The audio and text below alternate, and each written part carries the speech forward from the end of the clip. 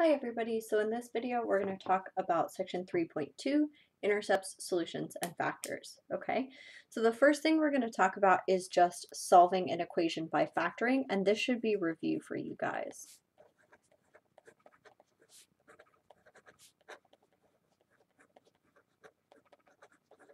Okay, so we're going to look at a couple of basic examples of solving by factoring.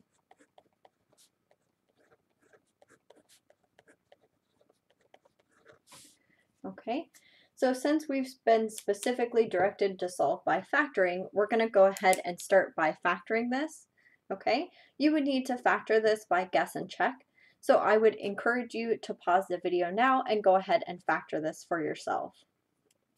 Okay, so I know that this factors as 2x and 6x, and then this is going to be minus 3 and plus 5.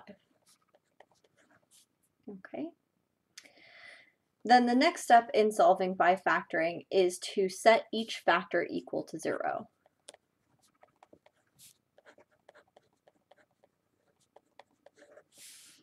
Okay.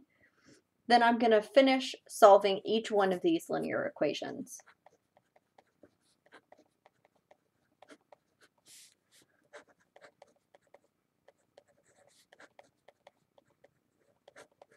Okay, I'm going to leave my solutions as fractions. Okay, I'm not going to rewrite them as a decimal, and we can see that I have two real number solutions. Okay, all right, let's look at another example of this.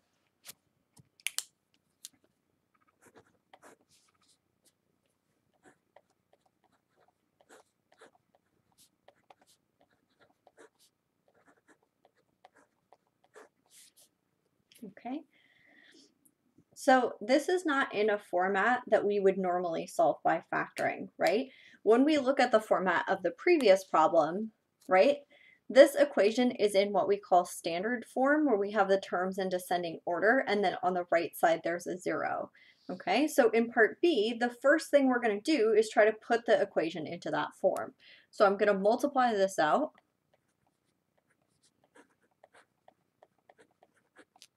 Okay, and on this side, I'm going to distribute. Okay. Now I'm going to add 3t to both sides and subtract 27 from both sides.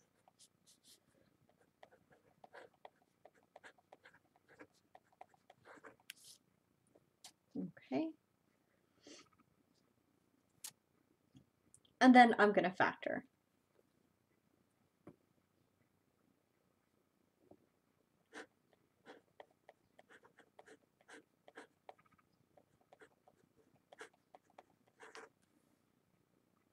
Okay, now I'm going to set each of my factors equal to 0. So I get my two real number solutions, t equals 6 and t equals -3. Okay. All right. So there's two review examples of how to solve by factoring. Okay. So for this one, the main point that I wanted to make is that you need to simplify everything and put the equation into that standard form where you have your terms in the descending order on the left and 0 over here, okay, before you start factoring. Okay. All right. So let's look at our next example.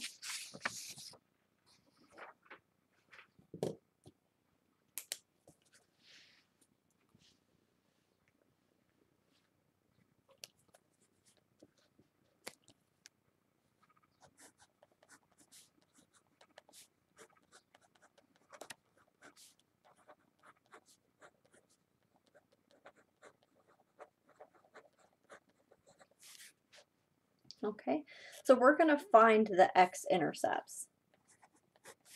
Okay, so the first thing we're going to look at is just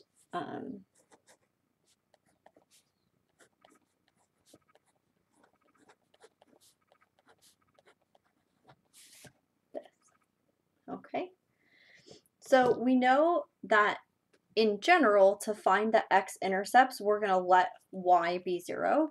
So for any time that we're trying to find the x-intercepts, we have that y is 0. Now we talked about this specifically when we were graphing lines, but this is true for any function. Okay, so I'm going to put in a 0 here. Okay.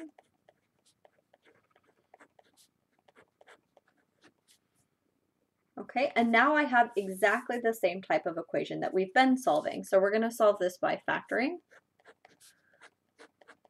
Okay, and I'm going to say what multiplies to 15 and adds to -8. It should be -5 and -3. Okay, so I'm going to set each of my factors equal to 0. Okay. And I get my two solutions, x equals 5 and x equals 3. Okay, now I'm not going to forget the original question, which was to find the x-intercepts. So that means that I'm going to list my answer as an ordered pair. Okay, these are my x values, and remember my y value was 0. Okay,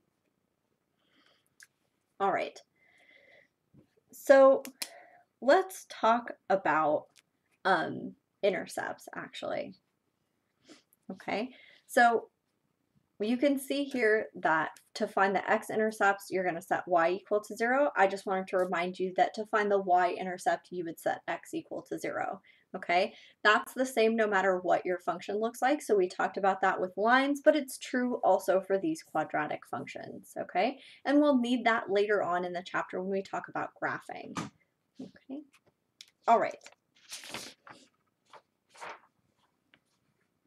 So let's talk about a little bit of some word problems. Okay. So this is example 3. Okay. One end of a 10-foot ladder is propped against a wall to reach a window. The bottom of the ladder is 2 feet closer to the wall than the height of the window. Okay. So this asks us to draw a picture and label it. Okay. And then to choose some variables or maybe one variable and label those. Okay, so right now, if you're watching the video, go ahead and pause it and draw your own picture.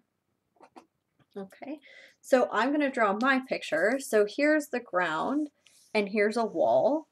Okay, and then I have a 10-foot ladder that's propped against the wall and it reaches this window. Okay. All right, so now I'm going to put the numerical values. So it says that the ladder itself is 10 feet, so I know that this length is 10 feet. Okay, also I'm going to mark this as a right angle because you guys know that the ground and the wall would meet in a right angle.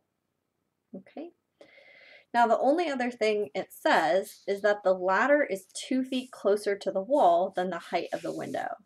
Okay, so I'm going to label this as H, okay, and I'm going to explain over here. So H is the height of the window. Okay, so that's me choosing my variable, and I've labeled it by saying what it's equal to. Okay, now the bottom of the ladder, the distance to the wall, should be 2 feet closer than this height. Okay, so we would say it's 2 feet less than the height of the window. Okay, so this is my picture, fully labeled. All right. So part B says write an equation. Now when you look at this picture, you can see that this is a right triangle. So what we're going to use is the Pythagorean theorem.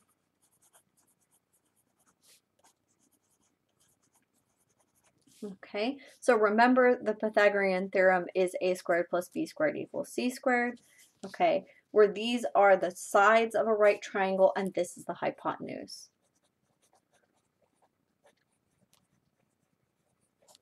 Okay, so on my triangle, my 10 is the hypotenuse and then h and h minus 2 are the sides. Okay, so my equation would look like h squared plus h minus 2 squared equals 10 squared.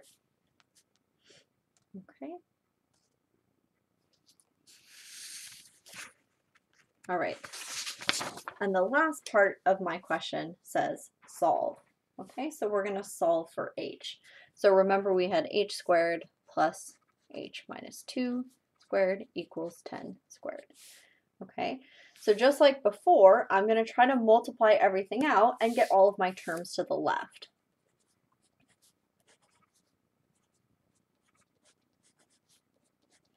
Okay, so h squared goes here. I've multiplied this out, and then 10 squared is 100. Okay, and now I'm going to combine my like terms and subtract 100 from both sides. So I have 2h squared minus 4h minus 96 equals 0. Okay, so now I'm in a position to factor. Okay, so remember, the first thing you do when you factor is look for common factors. Well, these are all even, so I'm going to factor out a 2.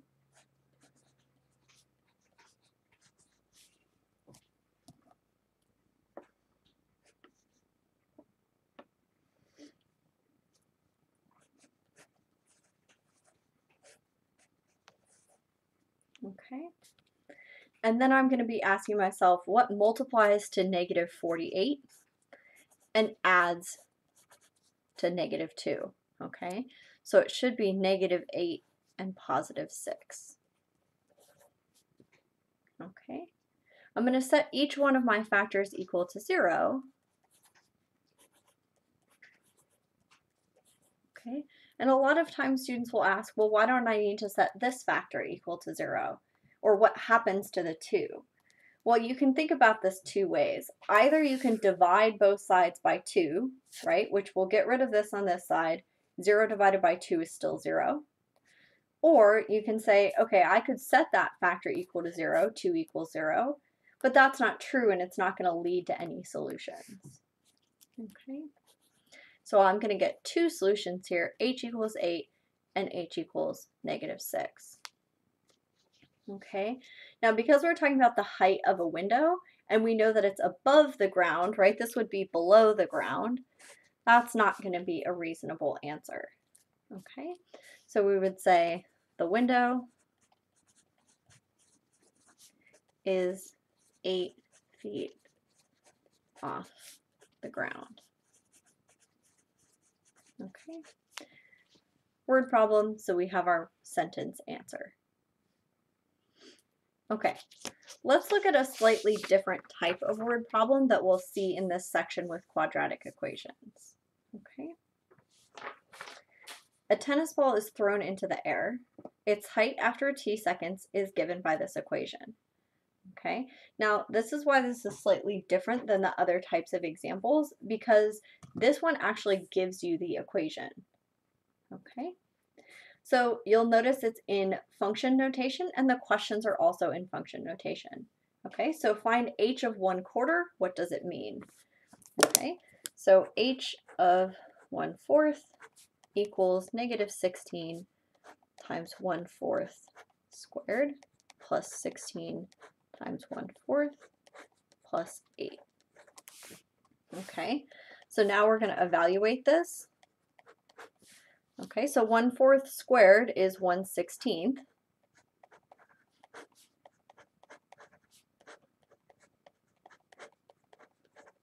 Okay, so negative 16 times 1 over 16 is going to be negative 1.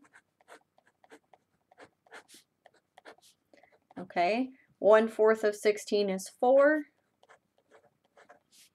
Okay, add these all together. 3 plus 8 is 11. Okay, so that answers the first part, which is find h of 1/4. Okay, so now we're going to answer what does it mean. Okay, so the input value is t, right, if we look at the original equation, right, and t is time in seconds. So we would say after 1/4 seconds, right, so after a quarter of a second, and then remember the output is the height. Okay, so we would say the ball is 11 feet high. Okay. Remember when you're answering these questions about what function notation means, there should be two parts to your answer. What does the input mean, right? What does the 1/4 mean? And then what does the output mean? What does this 11 mean? Okay, so let's look at part B. For what value of t is h of t equal to 0? Okay, so we're going to plug into our original equation, h of t equals 0.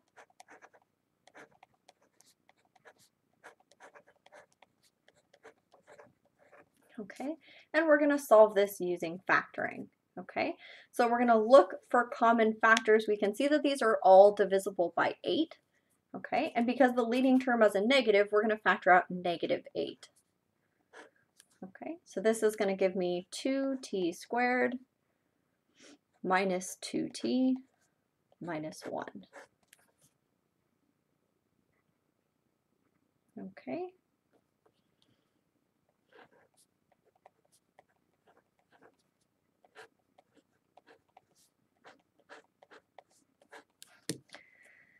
All right, so we're looking to factor this, okay? And for things that multiply to 1, it really has to be 1 and 1, okay? Then you can try and see where the signs belong, okay? This is going to give me -2 plus 1. That's not right. If I switch the signs, I would get +2 minus 1, and that's not right either, okay? And this is an example of something that you can't solve by factoring.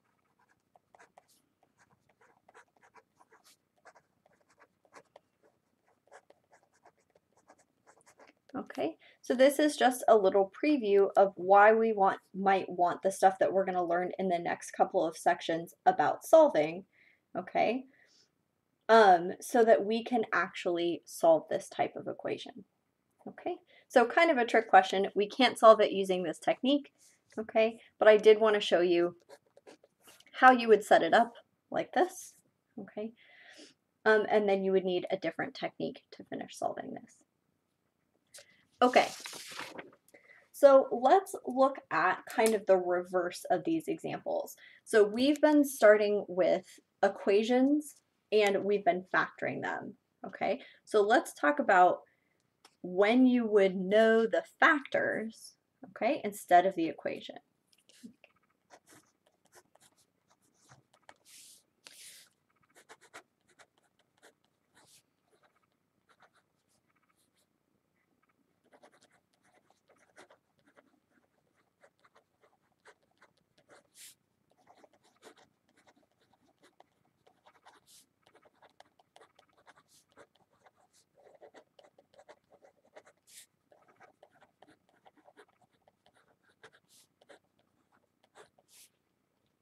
Okay. So we're going to write a quadratic equation with the solutions that are given to us. Okay? So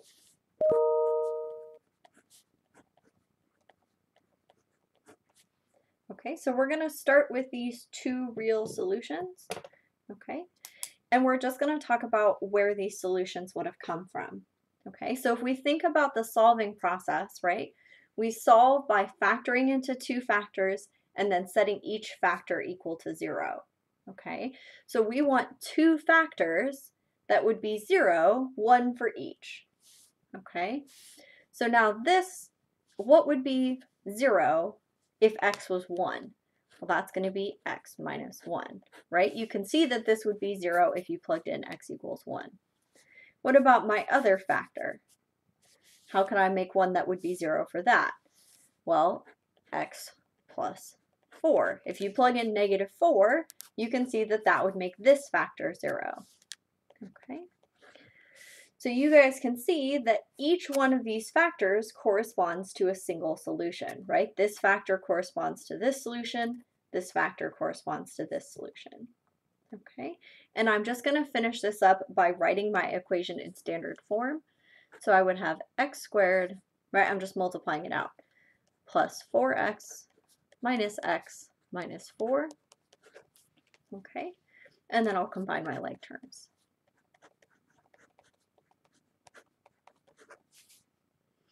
Okay, so this is an equation that has these two solutions. So you can see that we've done exactly the opposite of what we normally do. We've gone from solutions to factors, right? Corresponding factors. Okay, and then we multiplied the factors together to get what looks like a normal quadratic equation. Okay, so what if we had different types of solutions?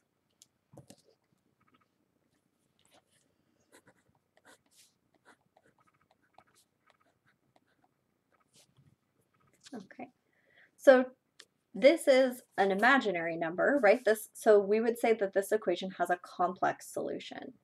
Okay, so to solve this one, we actually need a little piece of information. Okay, and we need to know that complex solutions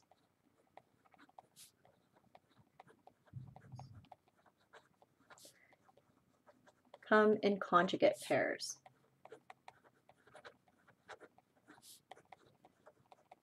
Okay, so in the section about complex numbers, we talked about complex conjugates. Okay, and this is another time where they come up. Okay, anytime you have a complex solution, okay, the other solution is going to be its complex conjugate. Okay, so in this example, we know that we have one solution, x equals 2i. That means the other one is going to be x equals negative 2i, its complex conjugate. Okay, so again, I'm going to write the factors that would make these 0. Okay, so I have x minus 2i. Okay, that would be the factor that corresponds with this solution. And then for my factor that corresponds with this solution, I would have x plus 2i. Okay, now because you're writing an equation, don't forget this equals 0 part. This is very important.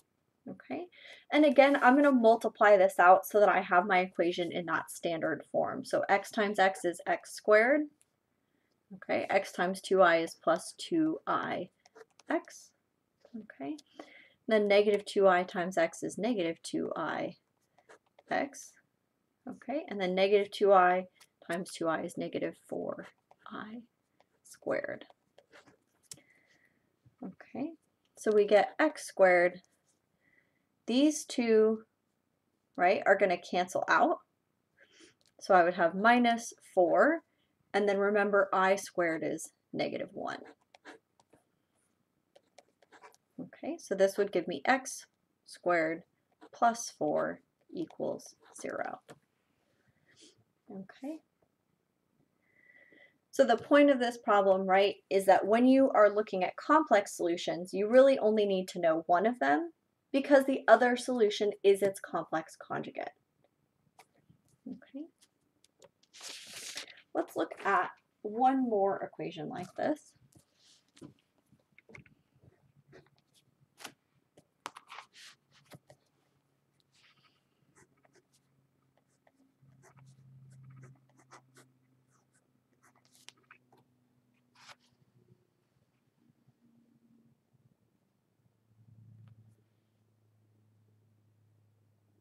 Okay. So when we have these types of answers, right, these answers with the square roots in them, okay, it's another fact, okay, that solutions also come in radical conjugate pairs.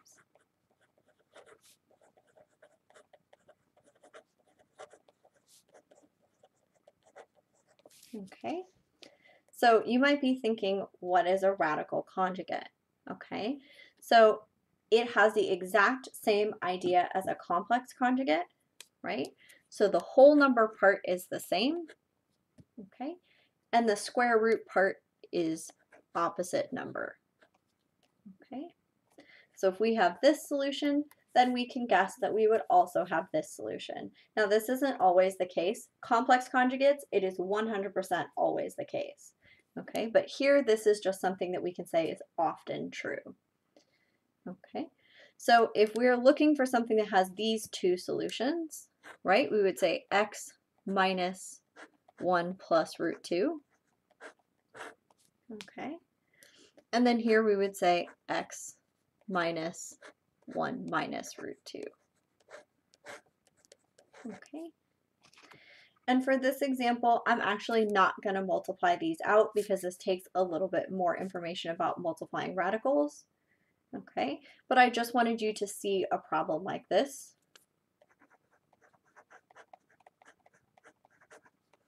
Okay. So it's not just complex solutions that come in conjugate pairs, but also radical solutions will often come in conjugate pairs. And we'll see why a little bit later on when we talk about some different methods. Okay. All right. Well, I hope that was some good review for you guys in the beginning. And then we saw some new information about doing kind of reverse problems. Okay. I will see you guys soon.